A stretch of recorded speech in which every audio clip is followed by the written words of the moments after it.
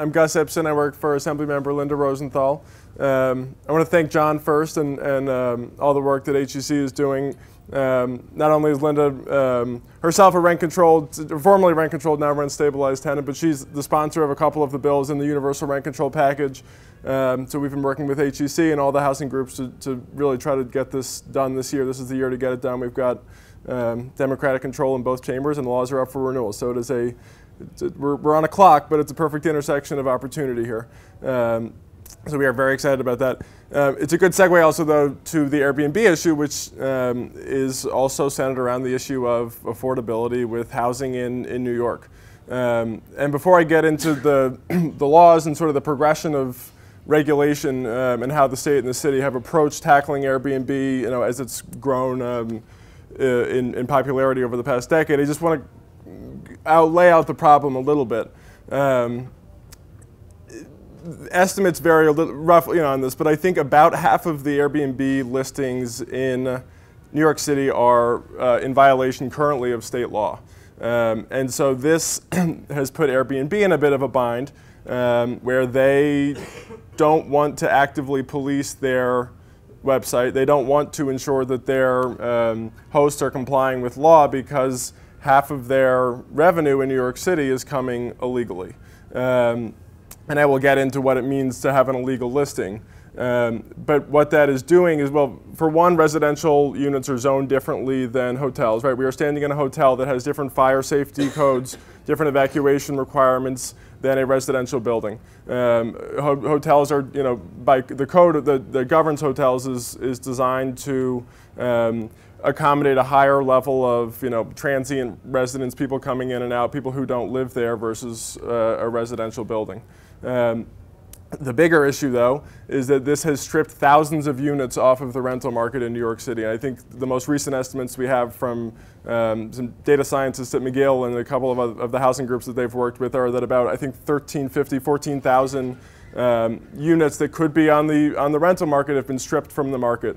And so some of those are affordable units, rent-stabilized, rent-controlled apartments, SRO apartments, but others are market rate, and that just means everybody who lives in a market rate rent is paying more because of the laws of supply and demand. We're stripping thousands of units out of our supply, and that means that there's the same number of people who still want to live here. Prices are going up for everybody. Not to mention, you all live in the city, so I'm sure you've experienced the Airbnb issues.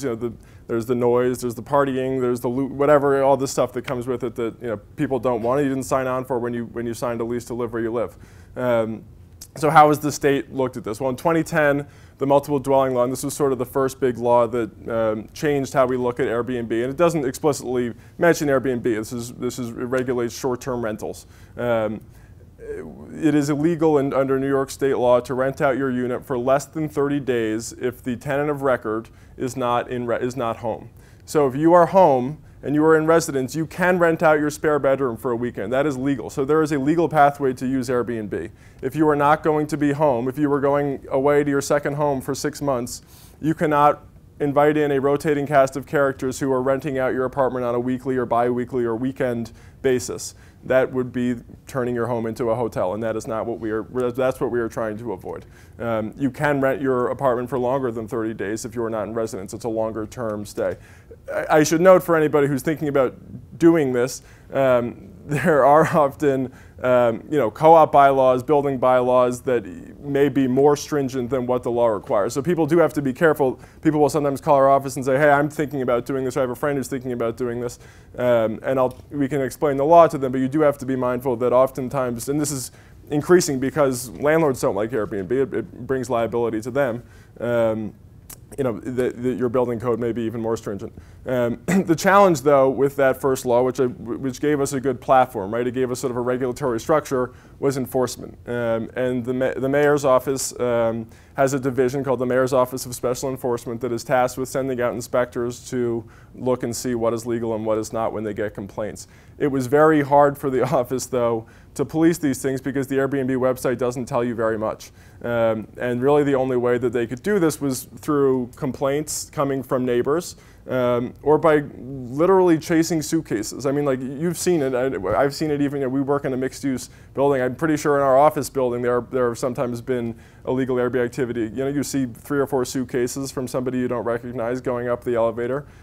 Maybe you then call 311 and the Office of Special Enforcement gets around to going out there 2 days later. Maybe they're there still, maybe they're not. Maybe they get there and they're still there, but they're out to lunch and they don't catch the people. They can't break the door down. So it's very difficult under the 2010 law to actually carry out the enforcement. So in 2016, the Assembly member Linda Rosenthal passed a bill to make it illegal to advertise a unit that is already considered illegal under state law.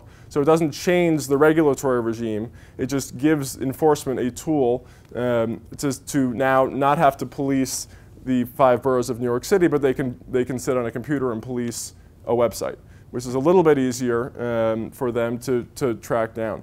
The challenge that we are still confronting, though, is that Airbnb is not a willing partner for the reasons I outlined at the beginning. Half of their bottom line comes illegally in New York City, basically. And so they, on their website listings, do not tell you the exact address and unit of where you're renting. It might say Upper West Side, Hell's Kitchen. It might say close to Central Park, close to Riverside Park, but it's not going to give you an exact street. And so unless you recognize the backsplash on the tiling in the kitchen that you're looking at on the 3rd picture, you may not know what unit that is where the listing is. So the fight now, and the City Council took a big step to try to do this within the past year, is to get some sort of address disclosure for people who are renting out, to empower the Office of Special Enforcement to pigeonhole or pinpoint, I should say, where these listings are happening. And it's not to say that the data on addresses is going to be public for the public domain, so all your neighbors know if you're renting out, but it would provide address information to the pertinent enforcement agency. Unfortunately, the court thought that that was a breach of the Constitution. So there is now a reset, and we're trying to figure out how we can reshape legislation at either the city or the state level to empower the Office of Special Enforcement to do its diligence.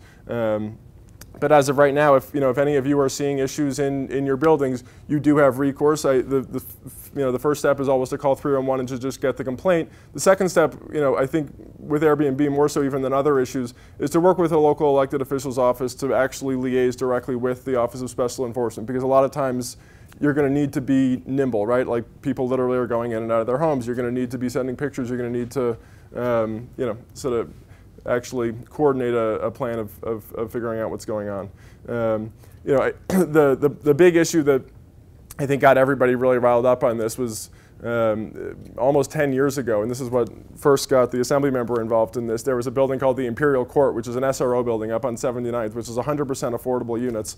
There wasn't a single tenant really living in the building, maybe 3 or 4. There was over 110 units in that building that had been converted into hotels, and the building owner was, transient resident after transient resident. You could go on any number of listing sites and find it. That's the type of thing that I think got people really fired up about this originally, that there was these commercial operators stripping 80 units of a building off the market because the return rate on a nightly rental is significantly higher than what you're going to get over the course of a year with a long-term renter. It is just more profitable to rent on a shorter time frame. But now the implications are beyond just commercial. I mean, it's having a horrific impact even on the small, because there are so many people who just don't really understand the law, and Airbnb has no interest in telling them the law, that it's having a really detrimental impact both on safety and affordability.